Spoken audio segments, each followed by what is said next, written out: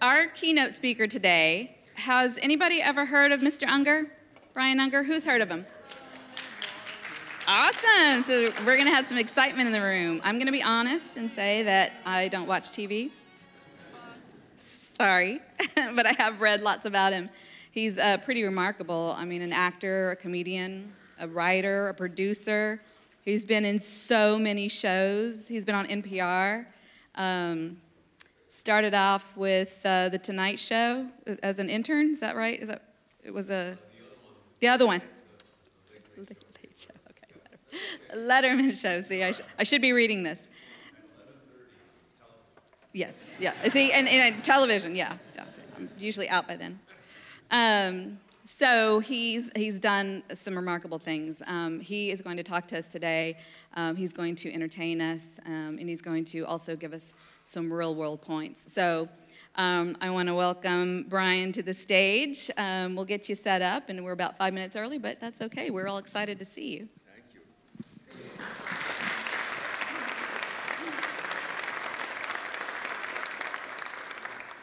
Good morning. How are you? Okay, this is fun. I like this. This is great. Good morning, Austin. I'm a little out of it because of the water situation. I guess you guys have this thing, and coffee is a commodity now. So first of all, can we give a round of applause for that tour de force performances that we saw this morning? I mean, yeah, you. Should I address you as Mr. Chairman? I mean, that was incredible. Thank you for warming up the room, first of all. Everyone is, I'm thinking Game of Thrones, maybe? I've got contacts at HBO. We can, like, hook you up. Did you did? The Screen Actors Guild did call, though, while you guys were on here. They are not ready to issue any cards to any of you. Yeah, the union would like to put you on some sort of probation, and we'll go into that later. Good morning. I'm really happy to be there. For those of you who don't know who the hell I am, or don't watch television, which is very common these days, let me give you a little bit of my history quickly. I'm an actor and a writer and a producer. I'm also a journalist. I'm a journalist who acts, and I'm an acting journalist. I grew up in Ohio. I attended Ohio University. I moved to New York City. I became a producer at CBS News. I then went on to help build The Daily Show at Comedy Central, where I was a founding producer and a correspondent. I then went on to produce and host shows for Discovery Channel, History Channel, Travel Channel, and National Geographic.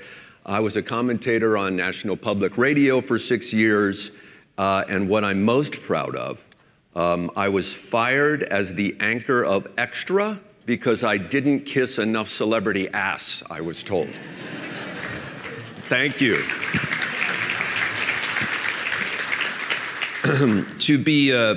To be more specific, the final straw was when I asked Keanu Reeves on the red carpet at the Matrix premiere if there would be a Point Break 2. And he said, "What?"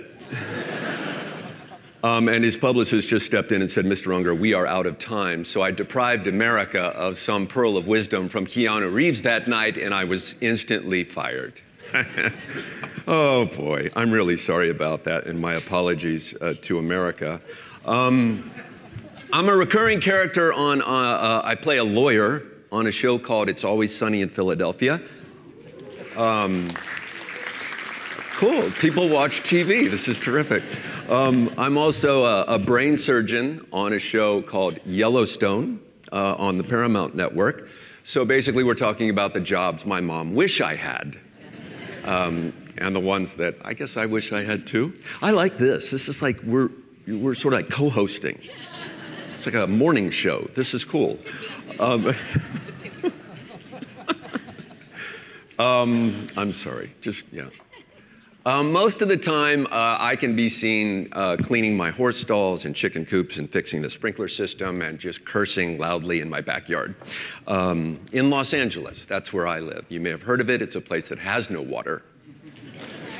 So I've been a legitimate reporter at CBS and a fake comedy reporter at Comedy Central. I've been a real news anchor at MSNBC.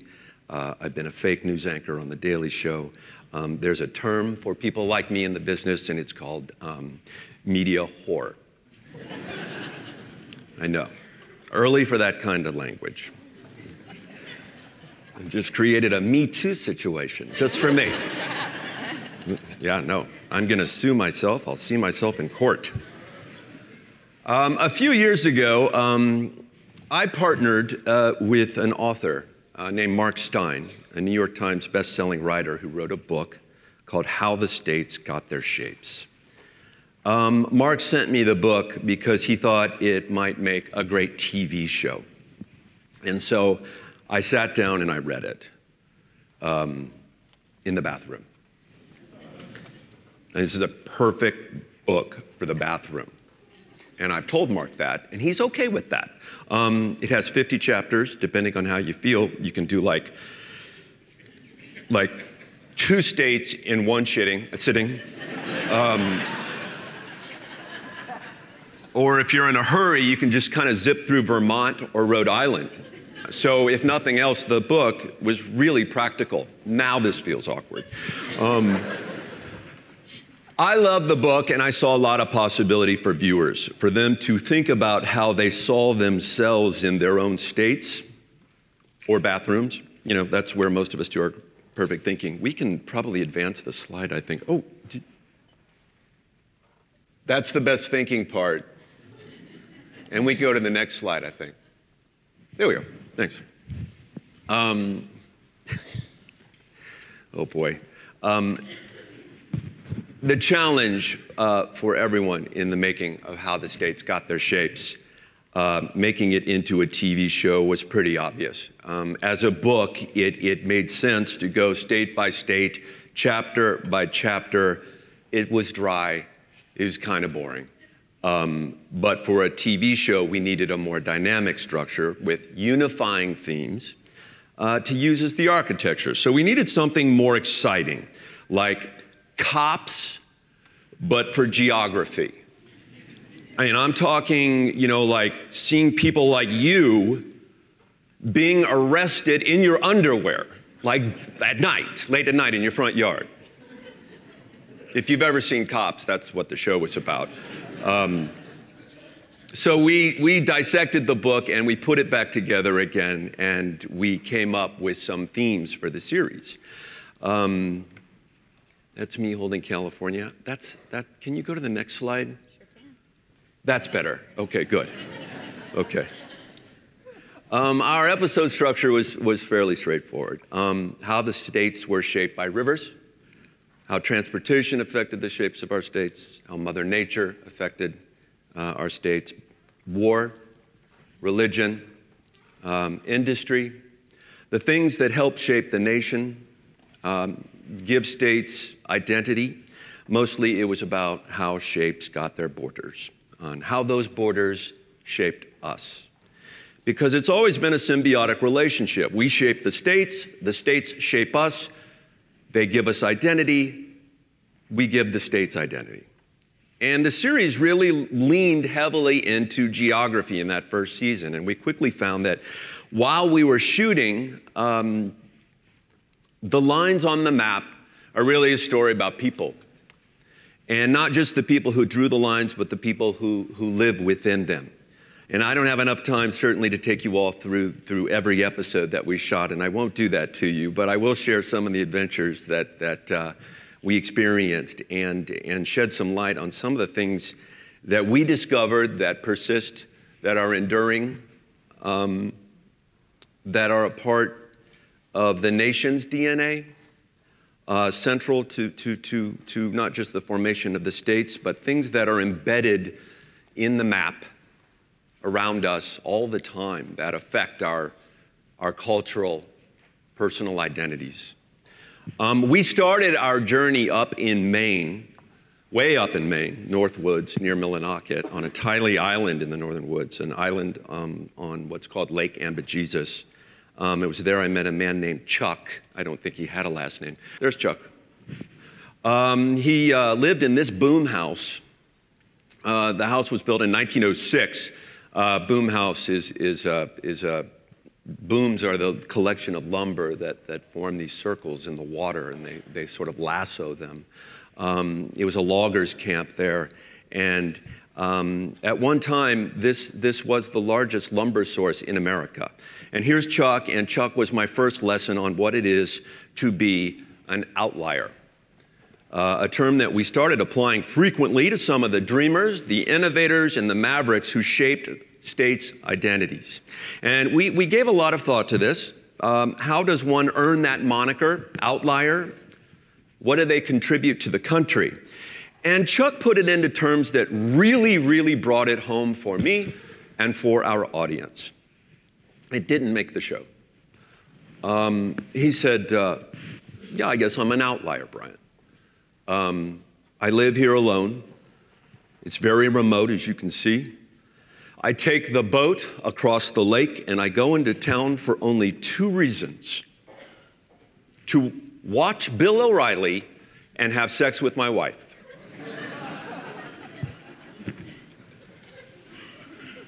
I mean, it's entirely possible if you think about it, because Bill O'Reilly was like off the air at 7. He could board a private plane at Teterboro, and he could fly to Millinocket by 10 and be in bed with Chuck's wife by like 11. Not that I gave it any thought at all.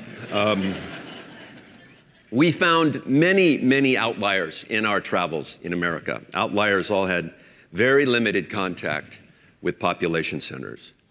They had a deep skepticism toward city folk and organized government, despite many of them being on some sort of federal program or federal aid. They tended to watch conservative media, and they were all having sex with Chuck's wife. It was the weirdest thing. You can get Shaq in here, or the guy who invented like the Post-it notes. It's not too late. If you It's too late. Okay, it is too late. Not surprising, we talked a lot about water in Maine and how the glaciers had carved out that beautiful landscape there.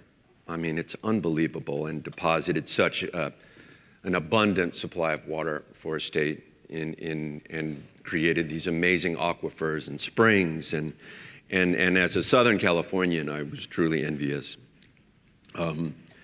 Our journey then moved into the south from there, and you can keep it there. And I began to pick up on a new current that was not just skepticism toward city folk, but also toward media folk, the media. Now, that wasn't an entirely new thing to me. As the first correspondent on The Daily Show, I had experienced that friction between me as a member of the media and an outlier. My crew and I were up in Ontario Bay, Canada, and I was there to do a story on a man who had built a suit that would enable him to survive a grizzly bear attack. That's him right there. That's Troy Hurtubise. I'm only going to say his name because he's passed, and I'm still terrified of him to this day. Troy was a really proud inventor, and Troy just had this wild dream that he wanted to basically build a suit that would allow him to go into a cave where a grizzly bear was hibernating. And he wanted to videotape that bear hibernating. And then when the bear would awaken, Troy would be there with a camera in his suit. That's the Mark VI, he called it. And then the bear would wake up and see Troy there, and then I guess the bear would say, like, "What the hell are you doing here?" and try to rip Troy to many thousands of pieces. That was the objective, and we've all had that in our lives, so don't judge. Troy took out a second mortgage on his home. He spent every penny that he had, and he built that suit. And I asked him why he wanted to do this, and he never really gave me a clear answer, but I'm piecing together that he had experienced some trauma as a child that involved a bear. I think it was something like he met a grizzly as a kid. He met a bear in the woods when he was young, and he peed his pants. And we've all done that too. So what drives a guy, though, to spend every cent he has on a bear suit, you know, I'll never really truly know. But getting back to the resentment of press and the media, the press looks at outliers in America and everywhere in the world really as different. And outliers see the press as mostly disrespectful. It's just an energy. And in other times, it's just the stupid stuff that journalists say. Troy's situation turned pretty bleak, actually. His wife left him, took their kid. Worst of all, the suit was repossessed by the bank. Yeah. Now, for me to make this story make any sense, I needed pictures of the suit. So I wanted to bring the crew and shoot the suit, but the suit was in the bank. And it was in a vault in the bank. So we had to pay the bank to open after hours. We had to bring a bank employee there. And we had to, it was really involved and a really sensitive negotiation. And we had to pay cash to do all of this. I don't know why, but we had to like pay a bank manager cash. And it was just, the whole thing felt, it was already very sensitive and weird. And I just need a picture of the Mark 6. So I bring Troy into the vault, and we light the suit very dramatically. And I interviewed Troy there, and it's very emotional for him to see the suit. He hadn't seen it in a long time. It'd been in the vault, and there it was, locked away, and just me and Troy, the suit, and the producer, and the cameraman. And mind you, this was the Daily Show, not 60 Minutes. So I thought it'd be really, really cute and funny to say, "Hey, Troy, do you have like scheduled visits with the suit? Like at night, are you allowed to come in and just sort of gaze at the suit, and does the suit gaze back at you and you get to see it?" And he said, "Yeah." And then I thought, well, this will be even funnier and cuter to say. I said, "Troy, do you get conjugal visits with the suit?" I know it's early, guys, but like these are after 3 jokes, but I parts of the story. But he looked at me, and he paused, and he said, "Yeah, yeah, I do. You know, I come in here and you know, spend some time in here. It's really nice, and you know, it's not the best situation, but you know, yeah, I do." And I said, "Holy crap, we just got comedy gold. We're done." So I look at my producer and the camera, I think we're good. Everybody is starting to kind of pack up, and Troy feels really good about himself, and the suit feels really good about itself. And I was walking toward the vault door, and just as I was turning to leave, there was this like really goofy friend of his buddy, tall, skinny guy, and he kind of poked his head in, and he said, "Hey, Troy, did you hear what that asshole just said to you?" And Troy said, "No, what?" He said, he said to you, "Are you banging the suit?" And everybody just froze. And I don't know if you can see what's on his shoulder. It's literally a chip on his shoulder, but he carries a giant hunting knife. And he reached up and he touched the knife and he said, "What did you say to me?" And I just froze. Several lifetimes like flashed before my eyes. And I just said, without even thinking, "Oh my God, is that what conjugal means?" I am so sorry. I'm in the media. We just read what they tell us to. I didn't I turned to my producer. Did you put conjugal in there?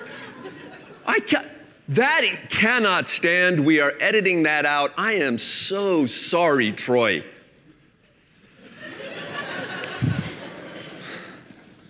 And Troy just like, the air, it just deflated in the room, and he just said, okay, cool. I thought you were making fun of me there. I said, I would never do anything like that. I'm furious about this. Outliers in America don't like the media, mostly because of the way we talk to them. Getting back to the States, as I mentioned, we headed south, and we took a look at the Mason-Dixon line, of course. We also took a look at the Tennessee-Georgia border, particularly about how the northern border is off in Georgia by about a quarter mile. And you probably already know this, right? You don't know this? Am I at the right place? Some might know we're in Texas. No, I know you're in Texas. I know. Texas is its own republic. I get it. I got the whole thing. One of the things I love about Texas is, there are many things I love about Texas, but one of the things that was just a running joke with our crew was to ask every Texan, so if you mess with Texas, what happens?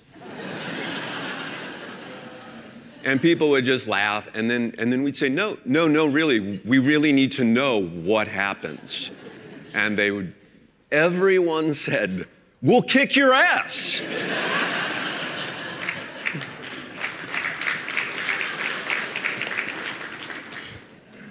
And I also, and that Texas has its own power grid. That's what I like too. They were very proud of the fact that, well, if the East Coast goes out and the West Coast goes out, we got our lights on. Hey. Sorry. There is agreement, though, generally, among surveyors and analysts that this border is off in Georgia and Tennessee. Everybody agrees. It really wouldn't matter that much if it weren't for this lake. I think you can go to the next one. Lake Nickajack, which is a beautiful lake that is within that quarter mile, which would really help Atlanta out. Georgia gets more rain than any other state in the union, believe it or not, but they have a bedrock found. None of the water can run off to anywhere. They have no way to collect it. It's a terrible situation that Atlanta experiences as it grows. So we were there, and it's literally like a chip shot from Georgia to Tennessee, and we actually fired some golf balls into the lake, and it was really cinematic and beautiful. And and Georgia really wants this water, and they're trying to get the border changed a little bit. And I think the governor of Tennessee said, I'd love to help out, and sent a truck of bottled water to the governor. Yeah. Anyway, so we're standing, we're going around Tennessee, and we're asking people about this border discrepancy. And we were in a little town in East Tennessee, and I was standing on a street corner. It's like one of those towns with one light. Standing outside a bar, and I'm talking to folks about how they feel about the border, and a young woman wearing bib overalls. I could hear a banjo in the distance as I saw her coming. I can get in trouble for stuff like that now, right? And then she rides up, and she says to me, we don't need you telling our stories. And then she spit on me. And up until that moment, I'd been a spit virgin. I had never had any, other than Alicia Patterson in the 5th grade, who was the worst kisser ever, I had never had a woman just throw her spit on me. And it was also the first time that I had been wounded in action as a journalist. I took a direct hit to my face. And she rode away, and the crew laughed, and they thought that was really funny. I know, it's happened to you. Everybody experiences that at some time, too. And it's terrible. I'll never forget it. She said, the mucus part went away. I was really struck by what she said. We don't need you telling our stories. And I started thinking about that, and I realized that geography is personal. It's about stories but geography belongs to the people who call the geography home. There's an ownership relationship there to the land and the line. Stories are embedded in those lines on the map and in the people who live there, and they tell us who we are and where we came from. They define us, and that's deeply personal and cultural. So we have to tell stories about geography very carefully and with great sensitivity. There's a cultural geography that is always in play wherever we travel, wherever we go, in every part of the country. This was particularly true when we went out west. We were in a remote part of Montana for part of the show to explore how gun culture is different there than it is in other places in America. We were way, way, way out in the Montana countryside, the wilderness, as some people would say. And we interviewed a man who had moved there from Brooklyn, New York. And he explained to me the reason why he had so many guns and manufactured gun parts and shipped them to people. He said for whatever reason that he might need to call a sheriff, it would take them an hour and a half to get to his property. And so he wore something very understated on his belt. A really intimidating guy, and I understand that the geography colored his perspective on the world, his geography, his cultural views, his politics in a very specific way. I think we can go to the next one. It also, in a not so practical way. This is his trailer. Yeah, that didn't make the cut either, sorry. We talked to people in California secessionist movement. We talked to people in the Texas secessionist movement, the DC inclusion movement, the Puerto Rico inclusion movement. We found so many Americans are still looking to establish their identities in their geography in a country that is 235 years old. In all, we put about 50,000 miles on our little Subaru, exploring America's geography and the people who live in it, and the people who live under it. This guy lived in an abandoned ICBM missile silo in Kansas. I guess the US Air Force was too lazy to remove all the launch hardware for their nuclear missiles. So there was an actual launch console in his house, and it had a launch book with all the codes in it, still in binders. And then there was the launch button, which was a real thrill to simulate launch, just annihilating the world, and just standing there. The man also invited us to his drum circle that night, which sent every really big dude on my crew running for the Holiday Inn Express. Like, we have to get out of this man's silo. When we were finished with that first season, I think we can go to the next one, we had discovered something significant. And as I said, I can't take you through the whole series and the whole show. I think you might appreciate this better if some of you've seen the show, maybe you know what I mean. But we discovered something that ironically we couldn't really talk about. The conclusion that we reached was something that we really couldn't say when you work for a company called History Channel that's owned by NBC and speaks to as many Americans as possible. It sounded like kind of a downer, but that wasn't the downside. What we had learned truly just wasn't promotable. It wasn't something that we could just put on a package with pictures and it wouldn't, with great music and sound like, yeah, I got to see that show. We couldn't do it. So I'm going to share what I learned with you, because I do that with rooms like this because I'm not on television and it's more intimate. But here's what we learned. We are chronically, but beautifully, permanently divided. Good night.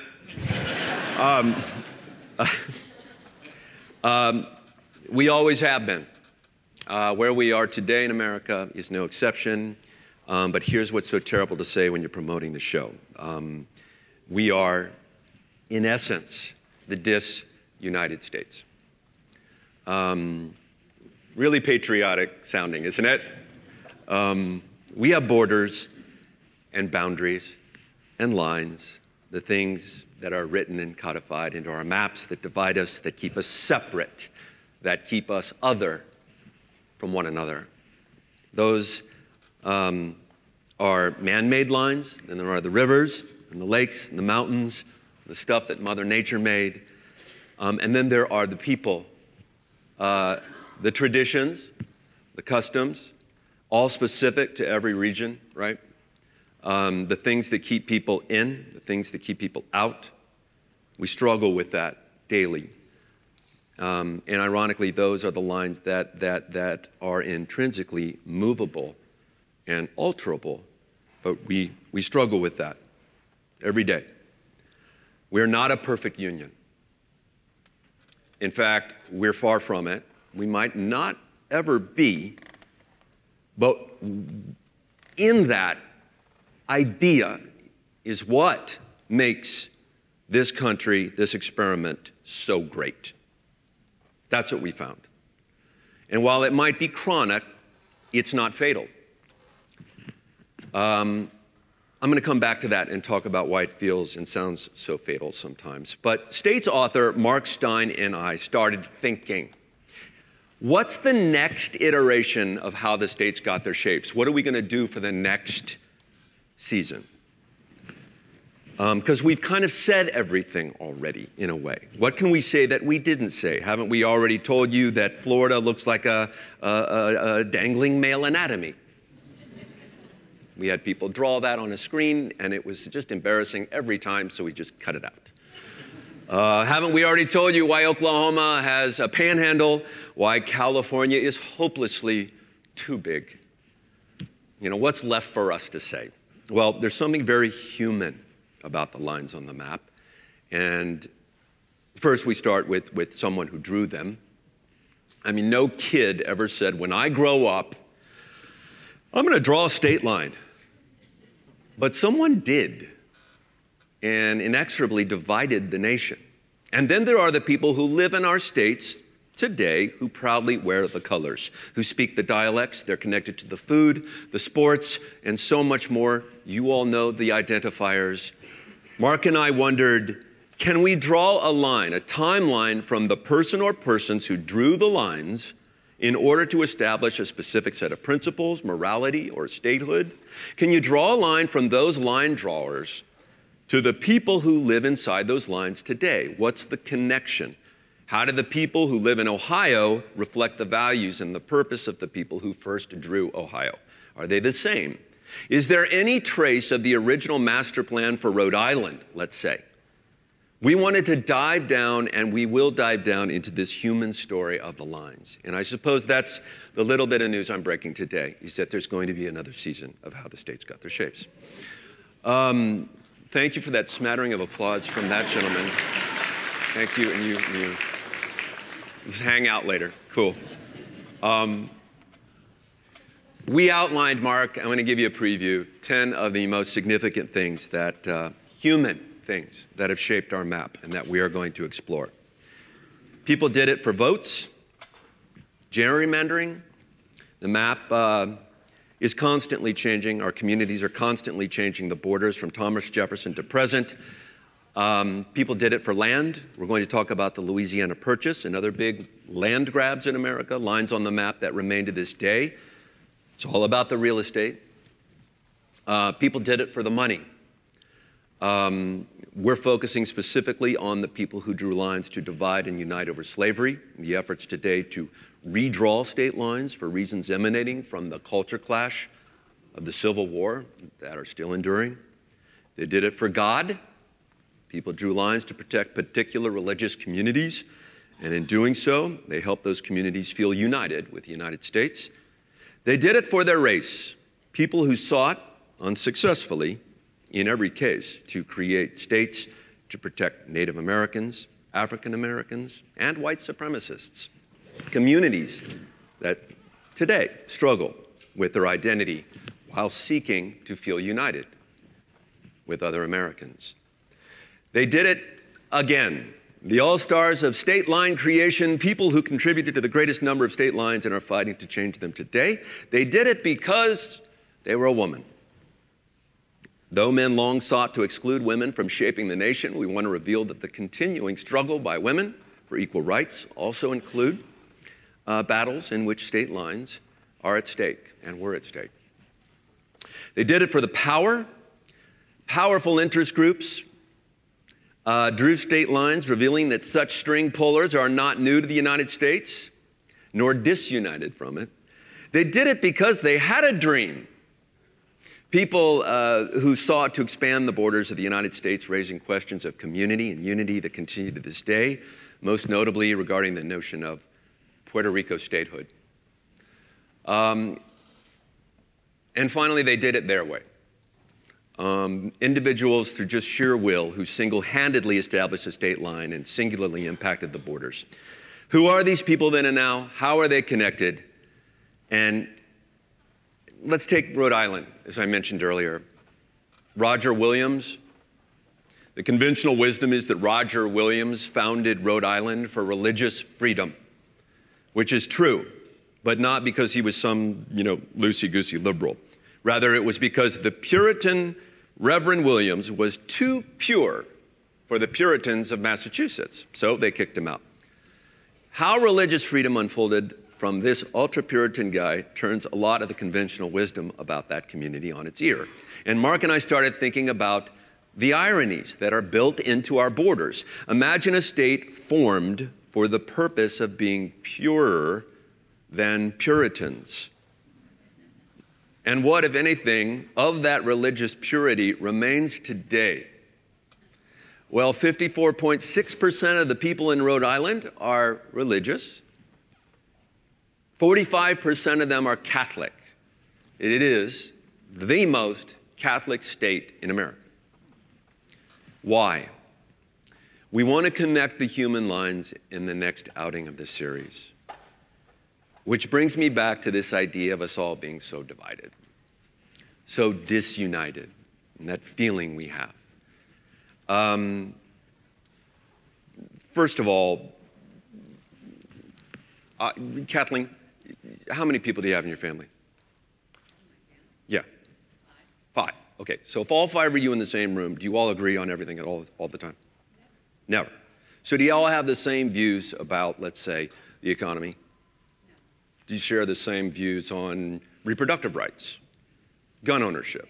No. Maybe? No? Mostly, though, generally speaking, it would be a conversation. Yeah, okay. You don't all think the same way.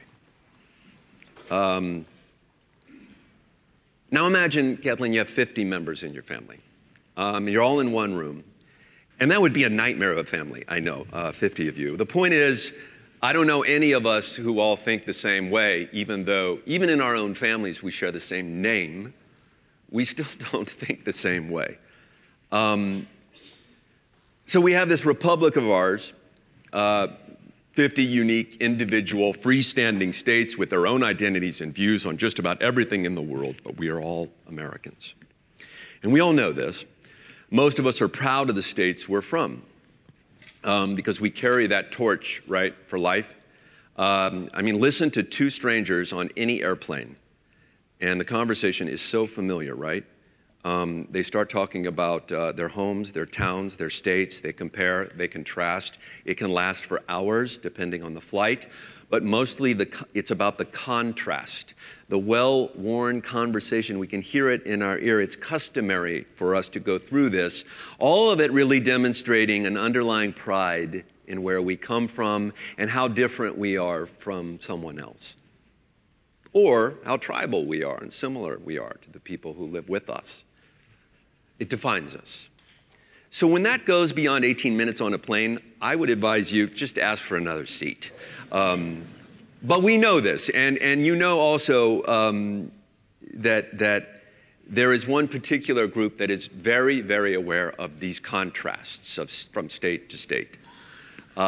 This disunion we feel every day, the push-pull that we have as states, the rub, as it were. And who reflects this back to us the most? The news media. I know them. I'm one of them. And why do we project it, and why do we hear it so much? And you know this too, because disharmony and disunion sells. It sells digestive enzymes, laxatives, psoriasis medication, detergent, lawyers who will represent you if you get mesothelioma. You name the malady, disunion is good for the economy, the media economy. It makes money, and it is inescapable. Even when we're not even paying attention, when we're not looking at television, it's online. It's ubiquitous. And I'm not talking about fake news, that whole mishigas, or the noise about facts and alternative facts. I'm talking about the profit drive to get your eyeballs and clicks. Across all media, every single day, we're reminded of how different we are. Count how many maps you see every day, not in your work, outside of your office, that are constantly reminding us that we're divided. Will you go to the next? Here are a few I pulled, just like in a given week, I just pulled just like a bunch. That's like 7 days right here. From a range of publications. Here's the obvious one that we see and we're reminded of in our American journey every day. Every single day, not just by the media, but by our president, right? He's very proud of this map. He likes to remind us of it. If I were him, I would get a tattoo on my back of this thing. I mean, he might already. Obviously, you know what this is. This is our red-blue divide in the 2016 election. The next one, here's a map of who gets hurt by tariffs. This separates us by economy, what we make, what our jobs are, what we do, what we're very proud of, what identifies us. Here's another one. Here's the definitive map of the most visited restaurant cuisine in America. I don't know about you, but I see a coming war between Pizza Hut and Taco Bell. I don't know, what side will you be on? I would think about that. Here's another map. This is the largest employers in America. I don't really notice anything prominent there. Do you? I don't really see anything. Here's another map. This is where I live, in Southern California. It shows how much people will earn as adults if they were raised in any of these areas. So the green, the darker green colors are meaning that as adults you'll be more affluent. And then there's this really cursed block right there by Nordhoff, and I still don't know why. It looks like everything else, but imagine growing up there and seeing that and knowing that when you grow up, you'll earn less than all the other people around you. Here's a map that I saw. If you type in a state name into Google or Yahoo, followed by the word is, this is what you'll get. So like Florida is, and the search response will be crazy. I love, Texas is on fire. I don't really, I tried this and some of them are actually correct and then others are not. West Virginia is racist. I mean, it's just like, it's awesome. That internet, you know, I'll tell you. All those facts that just come right out of there for you. Yeah, I believe everything. The media loves to remind us how divided things are because of the fact that dissonance is drama. It rates, it pays. Think about the alternative for just a second. Imagine Rachel Maddow or Sean Hannity going on the air and saying, "Good evening, everybody. In America, everyone's getting along, living in harmony, and in breaking news, the Aggies and the Longhorns have formed a single team." because of their mutual love for one another. That's all we have for you today. Good night. Pretty boring. It doesn't really sell. So it begins to feel that all this disunion is not just chronic, that it's, like I said, fatal. That somehow the republic is going to die if we don't fix it, this disharmony we feel. And it just doesn't seem that anyone can implement a solution for it. So it self-perpetuates. That the republic is in trouble, that we need to sort of circle the wagons, that we need to grab our pitchforks and torches and head to the town square immediately. There's a sense of panic and this fear generated by the media industrial complex, which is so profitable. It can foster distrust and fatigue with regard to not just media, but also how our politicians, who are all trying to message, motivate, manipulate. I'm not certain, but I think this is part of the reason a girl riding up on her bike spits on me in the street. People feel scared when you start messing with their geography. And media and politicians take advantage of that populist fear, and they use it as a cudgel. Geography has been weaponized. I hate that word, but it's just one more thing in our culture that's been weaponized. What you do has now been turned into a weapon for the right people who can figure out how to analyze it and to message it.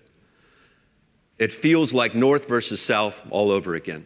Bible Belt versus Beltway, Rust Belt versus the coast, Midwest versus the elites, rich versus poor, white versus black versus Hispanic versus Middle Eastern, and within certainly those geographies, it's men versus women, straights versus gays, on and on and on.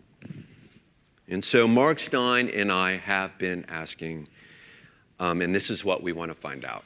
And we want to find out in the next States series what it is that holds us together. What are the things that keep the Union strong? Keep us as one country, not 50. Because it would be easy to go back to those Civil War era days, and there are even people who are enjoying sentiments and would like to pull us back there. But we don't. And we won't. Why? Yeah, we have a binding constitution. Thankfully, this document that gives us this one-size-fits-all framework. But what are the values in it that hold us together and keep the United States united? I mean, if we're so divided, what's the glue that keeps us stuck with one another? Because we really are stuck with one another. Just like Kathleen, you are stuck with your family. I'm sorry. Or your neighbors, or the town next door, the county across the ridge, the state over the river, the nation on your border. We're stuck with each other. What makes America great? I think you can go to the next slide.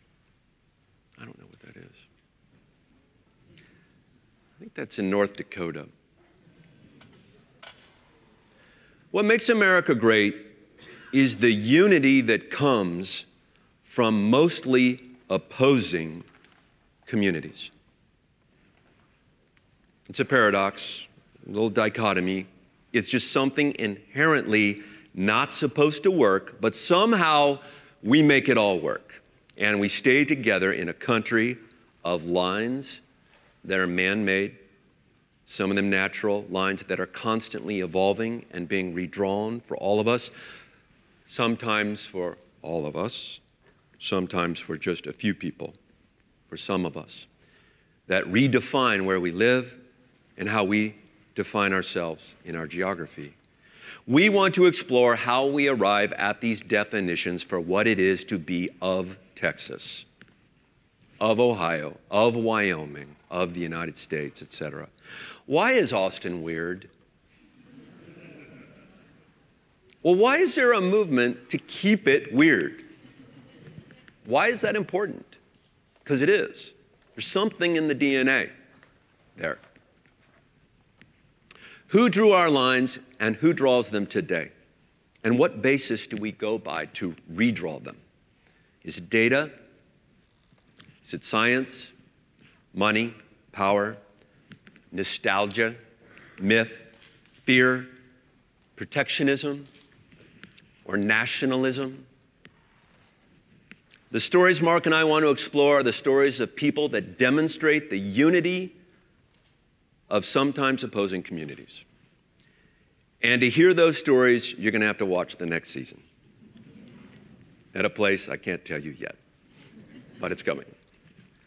I want to thank you so much for letting me come and speak to you and sharing some of this experience. I know this has gone on long, and I probably talked too long. Did I talk too long? Okay. I think that the work that you do is very important, underappreciated. If people only knew what you apply to their lives every day that they're so unaware of. And so on behalf of this guy who's kind of like, you know, a pedestrian in the world of geography, and Mark, who's a professor of history, thank you to all of you. I appreciate it. And if you remember anything that I said at all today, if you take anything from this rambling speech that I've given you today, the definition of conjugal is relating to the married state or to married persons and their relations. I know this now. Thank you for the work you do. Thank you. What's that? I would, yeah. I would love to answer some questions. If anybody cares. We have a little bit of time for questions, so if anybody wants to ask questions, Jeff back there will toss you a box, and you can speak into the box. Jeff, where would you like to start? I've got 3 over here. Sometimes people don't have questions, and then I just go like, okay, can somebody catch it and then throw it to Scott? There you go, Scott. Do we have a situation? We're lazy. Oh, I see. You passed the box. Which side of it? Okay. Oh, this side. Thank you for defining conjugal. For conjugal? Yeah, conjugal. Yeah, you bet. Appreciate that. Yep. Thank you. That's I was right. wondering. And how did Troy die? Oh, it's sad. He got into a car accident. Oh. I know, and I was hoping it was a bear. I feel so, yeah. He did, after the Mark 6, he abandoned any effort to catch a bear hibernating, and he went to the next logical thing. He wanted to cure male pattern baldness. So he developed a series of lasers this contraption, you can look it up online, you can see it. He goes to this 15-minute explanation of it. I mean, the guy was just an inspired inventor, but just clearly off his rocker and had a knife that he could really... I'm glad you survived the encounter. Thanks, man. I am too. Who's next? Somebody raise You know what we did, just quickly, once we got done shooting? We canceled our hotel reservation and drove to the airport and flew out of town that night. And he said, what show are you on again? And I said, I'm on the Today Show. You know, one with Matt Lauer? That guy. Oh, yeah, I like that show. Kim, did you have a question? It's going way over there. Can somebody catch it and... Let's start here. Oh, there you go. Yeah, my question regards the boundary between Texas and Oklahoma. Oh, God. Yeah, so you are aware of the conundrum there, that the long history, and then the recent development where the BLM was wanting to actually develop perhaps wildlife management area between the two states, because there is federal or Indian land on that border, and Oklahoma wanted it actually, but Texas did not. They were, very against that. And it's personal for me because we own a ranch on that boundary, and my mother was actually on a boundary commission once upon a time, but it is kind of one of those interesting state versus feds in this case.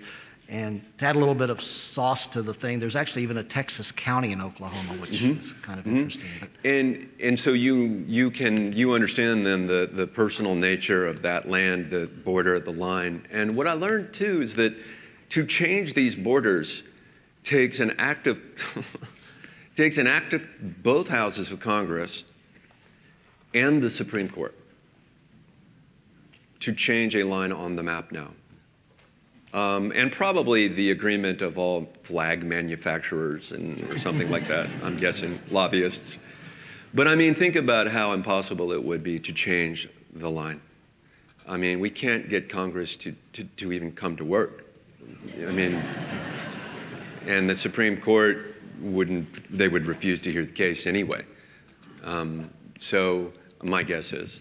So, you know, we're left to work these out regionally and with state government and it just seems like a perpetuating sort of kind of thing that we never really settle them. And in that case, you know, the DNA of the Wild West, I heard crickets on a phone, which is, wow, okay, I'm getting off. Subtle, very subtle. Yeah, so in that way, the West is still the Wild West. I mean, I met with the secessionist movement in Northern California is just, it's incredible. I mean, that's the state of Jefferson. They call themselves, they're convinced they're going to cut themselves off from the rest of the state. They try to get on the ballot. They were trying to get on the ballot in November, but it's all related to economies. It's an old mining region. They don't mine anything there anymore. Our leadership hasn't cultivated new, profitable, enduring businesses that kind of utilize the talent and the people there. They feel disenfranchised. They feel disconnected. They feel angry. They hate Sacramento. That in turns anger toward Washington. That's a very common thing we found. People are really pissed off about Washington in the West, generally speaking. They don't want any part of that centralized government. And that's very much rooted in the state's formation, how those states came to be. People left the East, they went to the West, they went to gold mine and silver mine and all these other things, but there's still a resentment toward Washington, despite reaping all of the benefits that a centralized government gives them, interstates, healthcare, Social Security, and so on. So I think clearly information, supplying information, training people, and regionally, in this specific case, you know, it's a tough thing. I don't know. I don't think we'll ever know the answer. Well, the Texans think the problem's solved, but it's not. I mean, the Congress jumped in, they think they got a resolution, but we haven't gotten a deed to that land, so it's, you know. Then I would take it with violence. Yeah. Okay.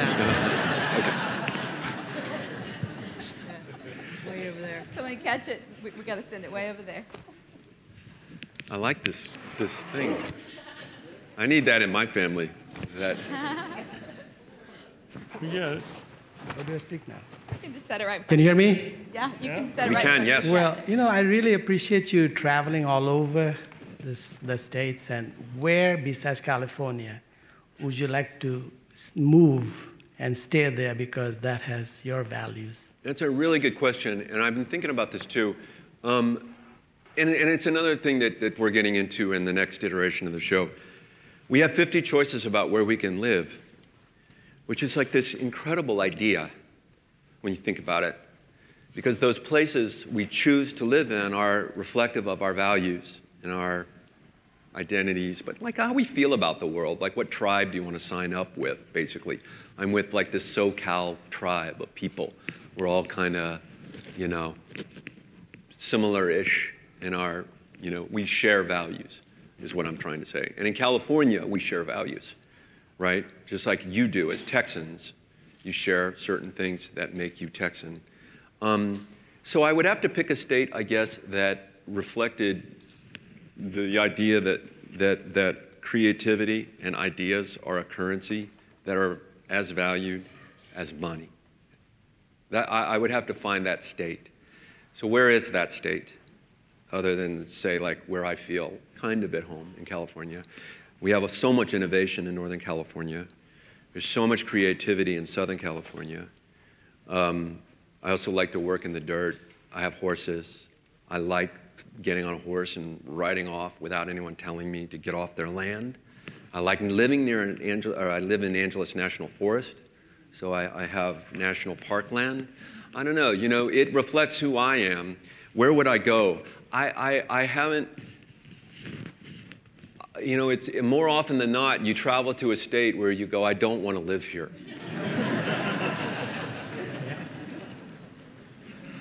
So I'd stay in West. I enjoy New Mexico a lot. And I think that Montana and Wyoming and Utah are just staggeringly beautiful. And I love that. So I would have to convert to Mormonism if I go to Utah. You know, we have a Mormon? Excellent. Thank you. Where are you? I'm over here. Oh, there. Oh, sorry. He actually got the cue for me. So I don't have my glasses on either, so I'm like, yeah, go ahead. Your concept of what makes us all the same has sort of already been used. All the cooking shows, we all eat. In every one of these cooking shows, it's the celebration of your culture through your food. So much so. You are so right, and that's why Hollywood loves cooking shows. Yeah. They rate because people feel like they can sit down at a table together. It's the one thing we do well together, we eat well together. I mean, whatever our political differences, and Anthony Bourdain demonstrated that better than anybody. I mean, what a career all over the world. How you can sit down at a table with someone with different religious views, political views. You can take someone from Palestine, you can take someone from Israel and put them at a table and they can eat and share stories about their families. And when they get up from the table, they go back to fighting. You know, yeah, those cooking shows are really sort of a microcosm of what we're trying. The food reflects our identity, right? The ingredients come from a place. The very molecular structure of food defines your makeup, which is the line is very connected. If you go into the South, I mean, think about how people talk about food. If you go to Carolinas, you talk about the rice, Carolina gold rice, and the geography that grew the rice, and the people whose fathers grew the rice. And then you go sit down in a restaurant today, and it's there on the menu, Carolina gold rice with a whole bunch of other great things, okra, and all the other great foods of the South are there on your plate. And that tells a story, and that story is about the people and their history. So food is this like wonderful connector, you know, for sure.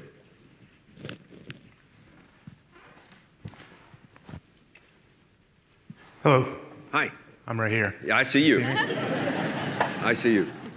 And you don't look weird at all talking into an orange square. So I'll tell you what my opinion is in a minute. But, Please. I'm curious about yours. Because mine is only mine. Where do you think, which state do you think is the friendliest state? Friendliest? Yeah, the people are the friendliest, yeah. Canada?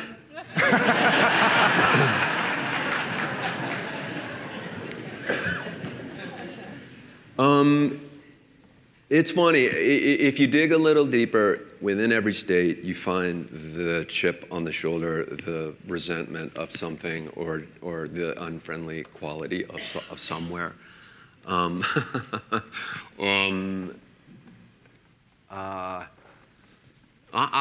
would say that the friendliest state that I went to, it would have to be probably Minnesota. I'll give you that. I think the same thing I don't know what the Nordic folk are just like I think it's rooted in that old Midwestern, the DNA of everyone is polite. Everyone says yes to everything. They're constantly offering you something to drink, or food, or something, and they will never allow you to say no. Michigan also, it's so nice. You just want to say, "Get away from me." Could someone be mean to me, please? It is not New York, and it's not New York City. New York City is one of the most communal places I've ever been in my life. I've lived there for 16 years. It has to be, because we're like this with one another, rubbing shoulders and stuck in subways together. And then there are a lot of places that are very standoffish. I think California is very cold and distant, despite the sunny, warm, sort of outgoing, extroverted image that it has. I find people are pretty isolated in their own worlds, mainly because we're just sitting on the 405 all day. Just, What was your opinion that you wanted to share?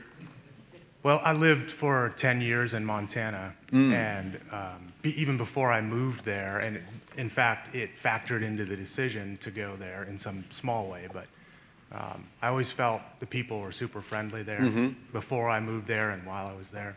Yeah. And they do share that, some of that, the same type of people, the Scandinavian influence that, that whole, like you have up on the screen, that whole region, northern United States. But also, I think what happens in Montana is in the West, people are so isolated that they have to rely on one another. And so, again, their geography is playing into their culture and the way that they are. Yeah, and with isolation comes the problem of media not doing its job, because the only messaging they're getting is sometimes by watching, let's say, Fox News, CNN, MSNBC, or whatever. And so the messages become the only messages that are getting into some of these areas where they're not exposed to more broader, diverse communities. And so,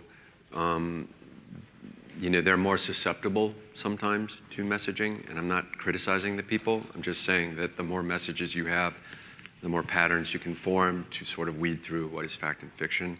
And so I think they were very nice to us, but I do think that generally when you show up with a camera in Montana, I remember we went to a gun show, and they asked us where we were from all the time. We were with the History Channel.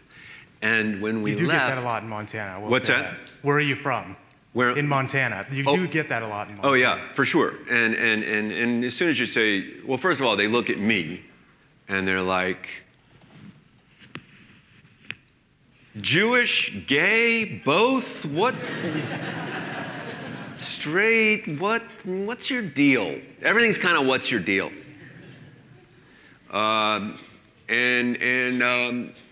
We went to this gun show, and when we left, a guy came out, and he said, "You know what they all think in there?"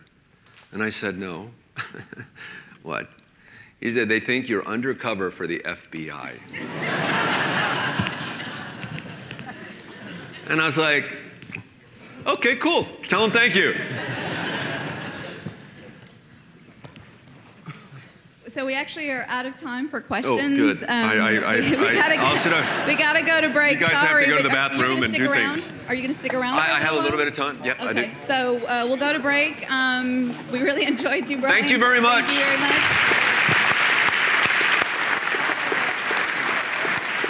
We'll see y'all back at 10:30.